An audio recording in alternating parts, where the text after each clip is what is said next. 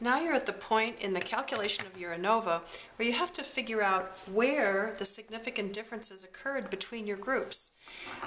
As you remember from your reading, when you do an ANOVA, you get your F statistic. If your F statistic is shown to be statistically significant at a given critical value, exceeds a certain critical value, suggesting that there are significant differences between groups, that does not tell you where the significant differences have occurred. So you do a post-hoc test, one of them is referred to as the Tukey's HSD test. Now the reason we're using Tukey's HSD in this example is because it's readily calculable by hand. And other post-hoc tests are available for determining the differences between groups when an ANOVA is conducted. Usually computer programs are used to calculate those other types of tests. But Tukey's works very well when you have exactly equal group sizes. All right, now to be able to calculate to be able to determine which of your groups have differed significantly, you need to get what's referred to as the HSD number, or the honestly significant difference for your groups, and you calculate it with a Q statistic, and you take Q times the square root of the mean square within divided by the group size, not the overall sample size, and we'll do that in just a second. Now, where do you get your Q value from? From a table. So for this statistic, we have to use another table, and this is available in your text. Please print it out now if you have not already done so you can look at this with me. This table is the critical values table for the studentized range statistic, otherwise referred to as Q. In this table, you'll see that within each row, there are actually 2 rows of numbers. The top row are values that are to be used when you are using alpha equals 0.05. The bottom row is to be used when you're using alpha equals 0.01. Down the left-hand side are your degrees of freedom within for the test that you've just conducted, and across the top are the number of treatment groups in your ANOVA. Now, in our example, we had 3 treatment groups, so we go over, here's 2, 3, 4, 5, we go to column, that's the column of numbers under the number 3 here, and we go down to 27. You remember that our degrees of freedom within for this example that we're working was 27. Now you have, for 0.05, you have values available for degrees of freedom within of 24 and degrees of freedom within of 30. 27 falls between that, and so we're going to interpolate a value here. 3.53 would be your value if your degrees of freedom within was 24. 3.49 would be your Q value if your degrees of freedom within was 30. Ours was 27, so we're going to take a Q value of 3.51. We're interpolating a number between 3.53 and 3.49. So the Q value that we'll use for this is 3.51.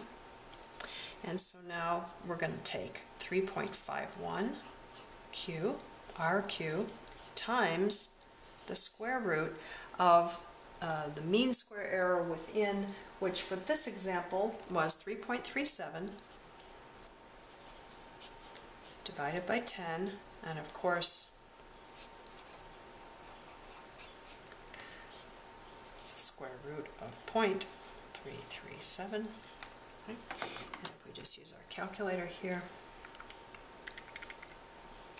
take the square root of that, it's 0.58, so we have 3.51 times 0.58,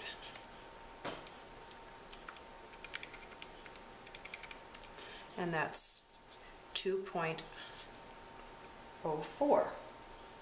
We're going to round that to 2.04, 2.35, right? Good. So our our HSD value for this example, HSD equals 2.04. And you'll see in just a second how we're going to use that. Let me get rid of all this stuff. Okay. Good. Okay, HSD is 2.04. Now, we're going to use this honestly significant difference to evaluate the differences between group pairs, or yeah, we could say group pairs. So let's start with our first comparison. First, we're going to compare the mean of group 1, which we remember was our high dose group, to the mean of group 2. And here we're using our vertical bars to indicate absolute difference. Right? So if it happened that these numbers were reversed and you end up with a negative number, it doesn't matter. We're just interested in the absolute difference. So in this example, the mean of group 1 is 9.8 minus 7.4, and that value is 2.4. And then we're going to do the mean of group 1 minus the mean of group 3 equals 9.8 minus 7.1, and that's going to give us a value of 2.7, I believe. And then we're going to take the mean of group 2 minus the mean of group 3. Notice we're just doing all possible comparisons here, and this is 7.4 minus 7.1, and that of course is absolute value of 0.3. Okay, so now we compare these values to our honestly significant difference value, and we ask which of these exceeds the HSD. The difference between group 1 and group 2 exceeds the HSD. Our HSD is 2.04. This difference is 2.4. So there's a significant difference between group 1 and group 2. The difference between group 1 and group 3, between our high dose group and the control group, is also significant when we compare it to the HSD of 2.04, because this value is 2.7. When we compare group 2 and group 3, the low dose group, to the control group, we find that the difference of 0.3 is not exceeding the HSD, and consequently we say that that is not a significant difference.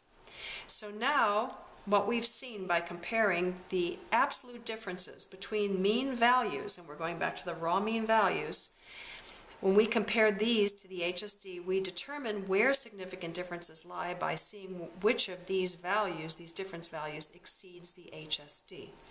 Now, in the next step, you're going to have to write up these results, right? In step 5, this is the most important part. You have to interpret the results. From a practical point of view, you're going to explain